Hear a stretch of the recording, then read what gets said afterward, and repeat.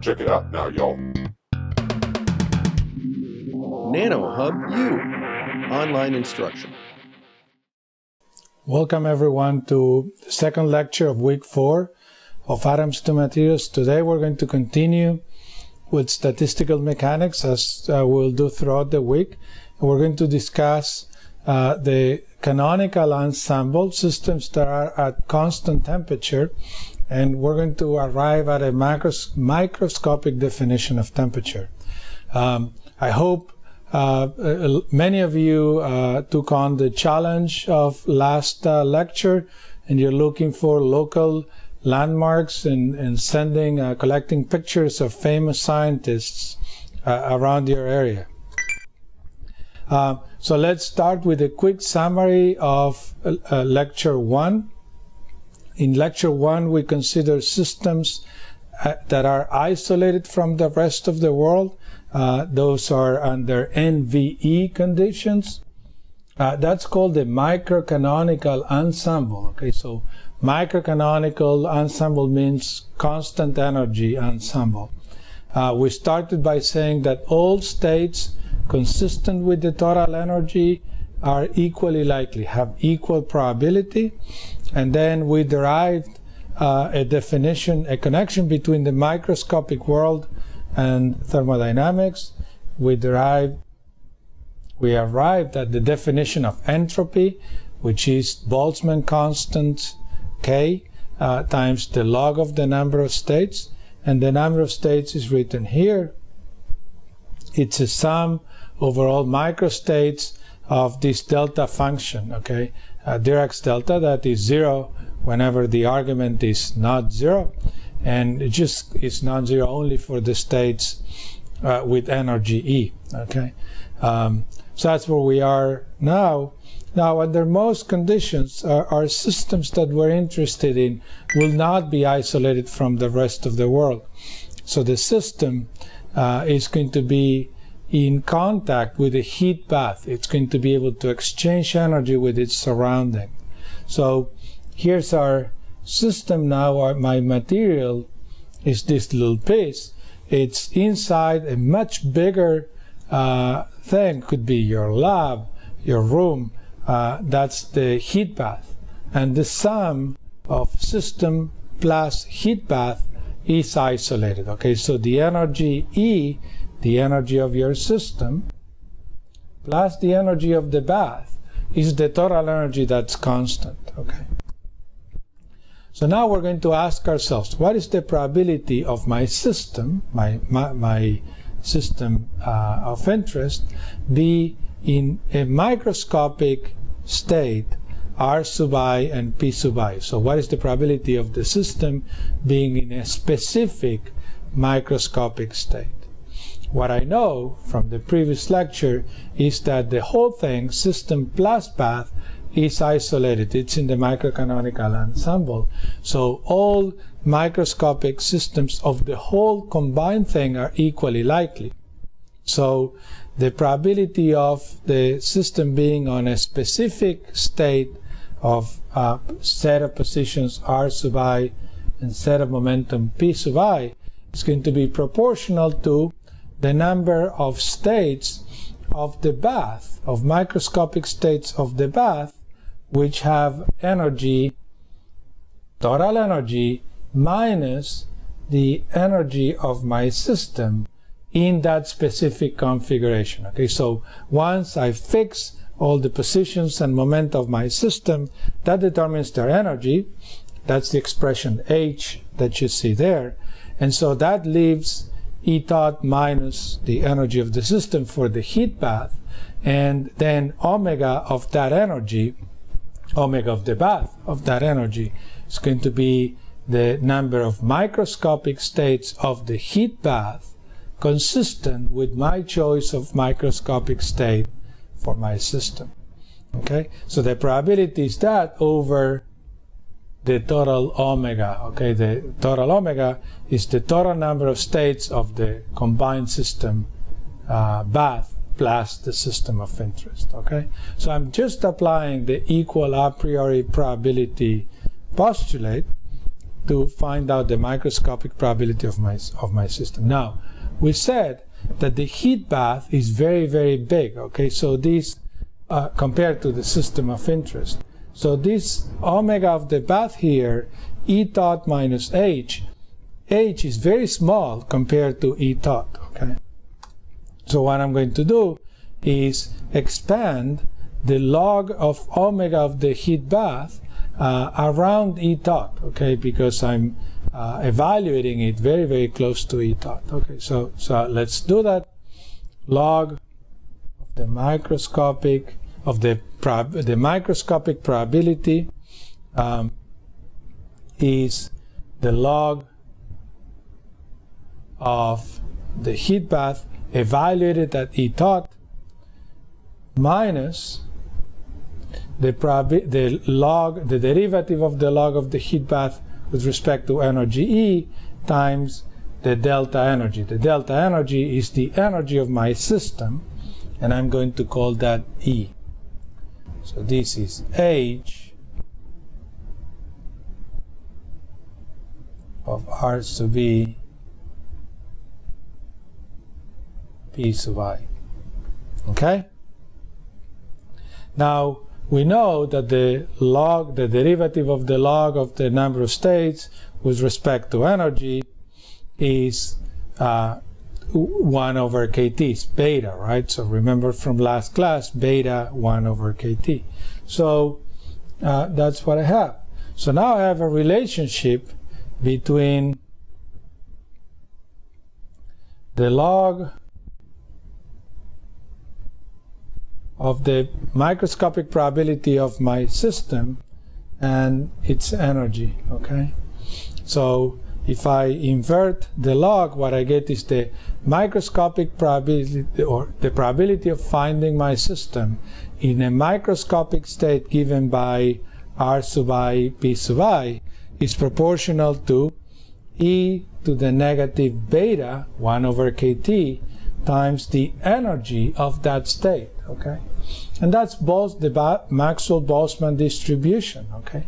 So starting from the microcanonical ensemble and the probability of the equal probability postulate, we can derive that a system in contact with a heat bath will have this Maxwell-Boltzmann distribution, where the probability of a microscopic state is proportional to E to the negative beta, the energy of that microscopic state.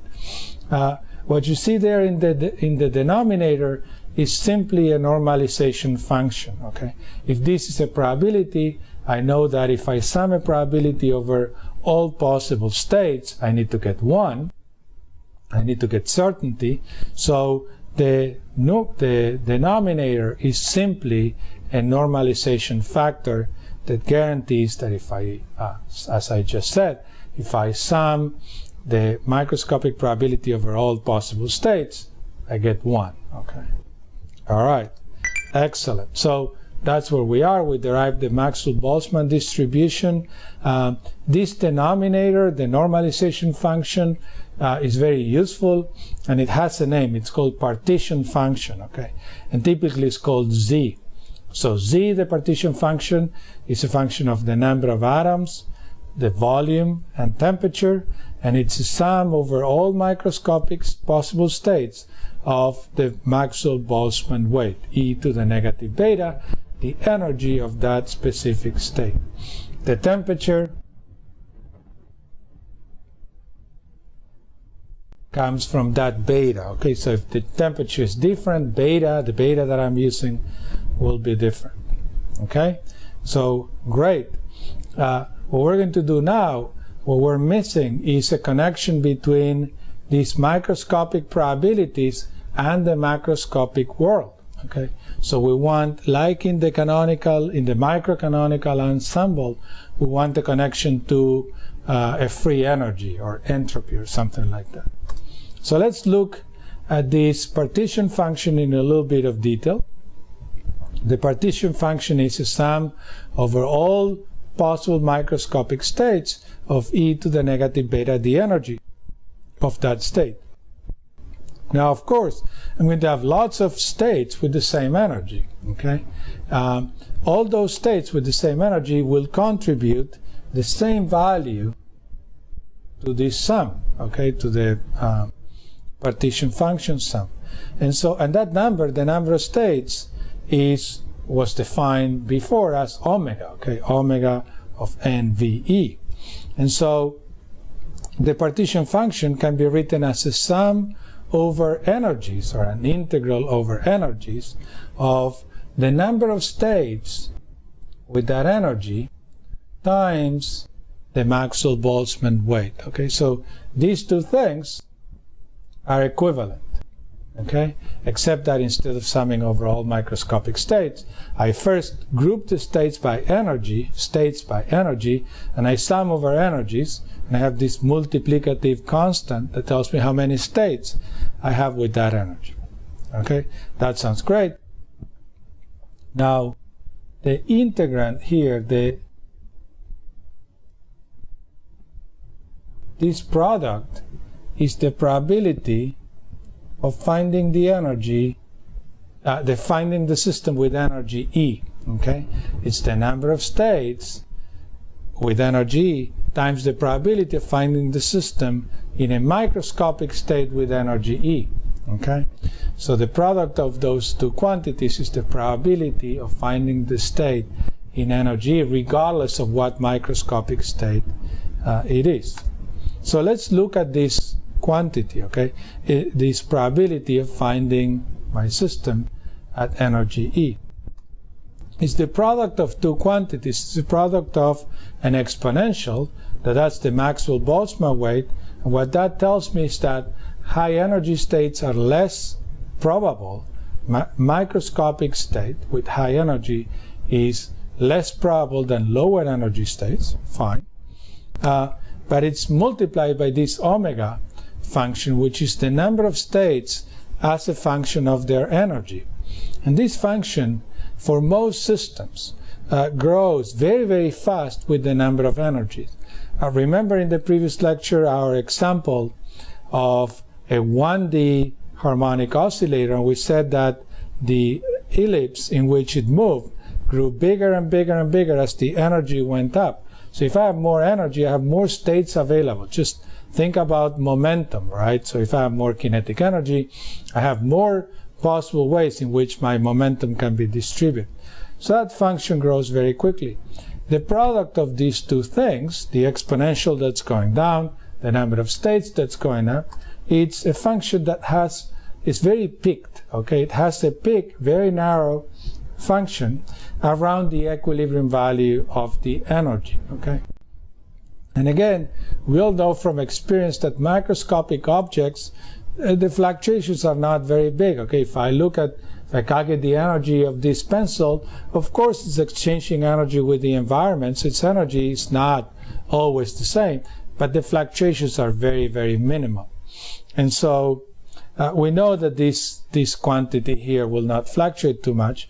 So out of this sum over energies, there's one term that's going to dominate, and that's the term with the average energy. Okay, so I can approximate this sum over all possible energies. There's one term that's going to dominate, and that's the term with the average energy. Okay, and so I can simplify my partition function. There's one term that's going to dominate.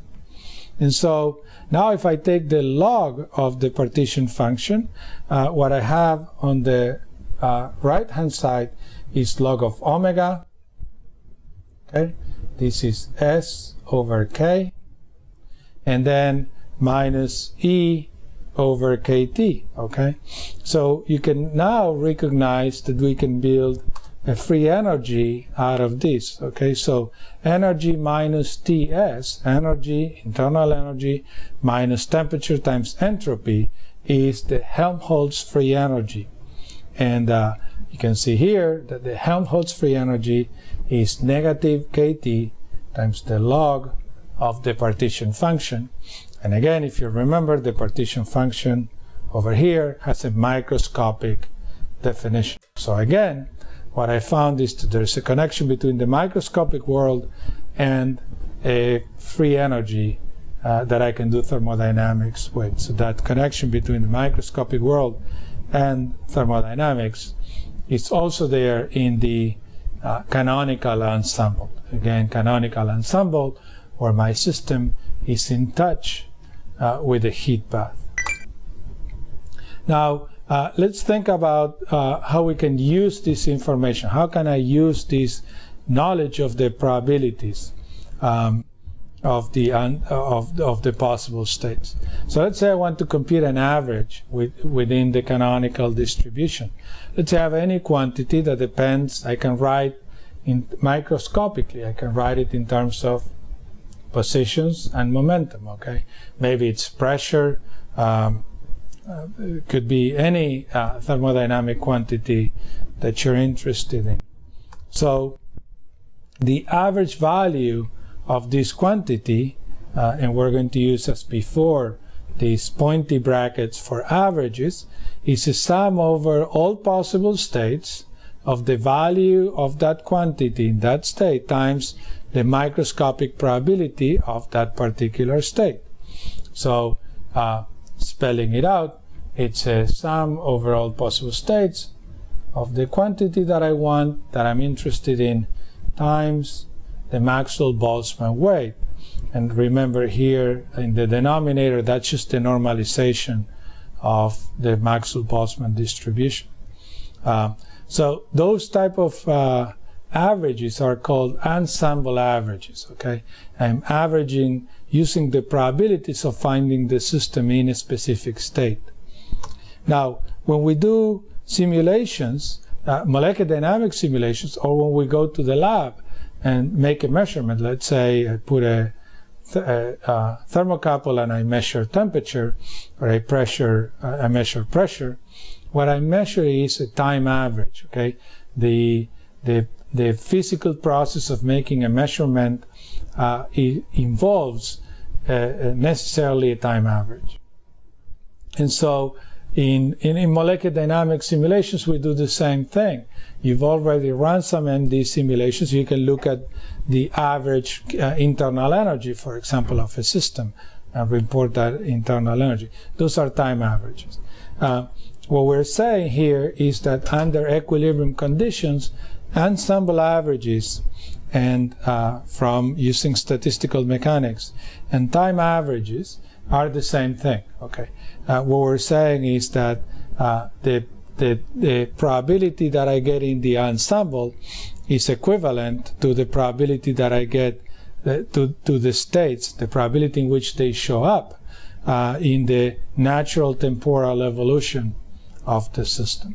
Okay, and that's how we're going to use connect thermodynamics with molecular dynamics simulations. Just to sum up a little bit, we talked about two ensembles, the microcanonical NVE ensemble and also the canonical ensemble, where energy is not constant and T, temperature, is maintained by heat bath. And we're going to discuss now, not discuss, but introduce another important ensemble that's called isobaric isothermal. So NPT. So now volume is not constant and pressure is constant. So in all of these cases, we have a probability distribution functions. Okay, the probability of a microscopic state, Maxwell-Boltzmann, and here for the isothermal isobaric ensemble is very similar, but I have an extra PV term there. In all of them, there's a partition function that involves summing over microscopic states. Okay, and that gives you the relationship between microscopic states and probabilities. And in all of these, there's a connection to a free energy. Okay, entropy, Helmholtz free energy, and another free energy in the NPT under NPT conditions. Okay, that's the Gibbs free energy. So in all of these cases, again, very similar structure connecting the microscopic world to the macroscopic world. So we're going to finish the lecture applying the canonical ensemble and deriving a principle called equipartition of energy. And what we're going to do is I'm going to compute an average of a quantity, okay? And the quantity that I'm going to compute is a quantity that appears in the Hamiltonian. So let's look at the Hamiltonian of a general system. We know that the kinetic energy is a sum of p squared over 2m, sum over all degrees of freedom. And then I have a potential energy. I apologize, this should have been a capital R.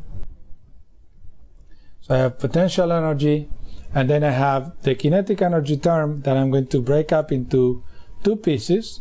One piece over here, the second piece is summing starting at the second variable, and I'm going to single out one of the momentum in the system, and I'm going to compute the average contribution of this variable to the energy. Okay, so I'm going to write my Hamiltonian as lambda times p1 squared plus h prime, and h prime is the Hamiltonian, the remaining part of the Hamiltonian that does not contain p1. Okay, I singled out one variable, and what I'm going to compute is the average value of this piece of the Hamiltonian. Okay, how much this variable p1 squared contributes to the total energy in average. Okay, and of course it's over 2m. I'm going to just call lambda because it's generally applicable. Okay, so I have a prefactor here, lambda. Okay, I'm going to use the definition of ensemble average that we saw before. I sum over all r's and all p's of the quantity that I want to average, lambda times p1 squared, and I have the Maxwell-Boltzmann weight, e to the power negative energy over kT, and then of course at the bottom I have the normalization function. Okay, now because the Hamiltonian is additive, I can factor out the components, and I can integrate out all the components, all the variables except for p1. Okay, so these integrals become the product of different integrals. The first one involves all the variables except p1, and I think the integral involving p1 is separate. And I'm going to do the same thing in the denominator where I have the partition function. So I'm going to break the integral of the partition function as a product. The first part is all variables except p1, and the second piece is p1. Okay, and again I can do this because the Hamiltonian is additive, and so the exponential becomes a product of exponentials. The first two integrals in the numerator and in the denominator are of course the same, and they go away, and I'm left with the integral that you see, a ratio of two integrals that you see there. I'm going to do a simple change of variable, okay, just to simplify the integral a little bit, and I can solve this analytically. And what I find is that the average contribution of this variable, the average of lambda p1 squared, is 1/2 kT. Okay. Now, of course, this result doesn't depend on the fact that it's p1. Okay. Any momenta could have I could have used any of the momenta. I could have used any variable that appears squared in the Hamiltonian. And very interestingly, the lambda, the prefactor, does not appear. So regardless of what lambda is, this variable will contribute 1/2 of kT to the energy. So this is called the principle of equipartition of energy.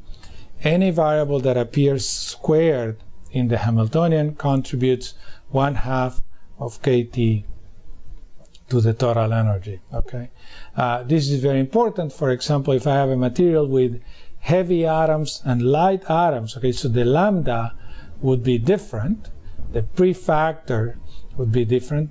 What this tells me is that the average kinetic energy of each one of these atoms in thermal equilibrium is the same. Whether I have a heavy atom or a light atom, in average they will contribute 1/2 of kT of kinetic energy per degree of freedom. If I live in 3 dimensions, every atom will have a kinetic energy that's 3/2 of kT. Okay? So the average kinetic energy of any system in equilibrium, regardless of what the masses are, is 3/2 times n kT. Okay? Each variable contributes 1/2 kT. I have 3n momenta, px, py, pz, for every one of my systems. Okay. Now this is very important because the average kinetic energy is something that I can calculate from an MD simulation, right?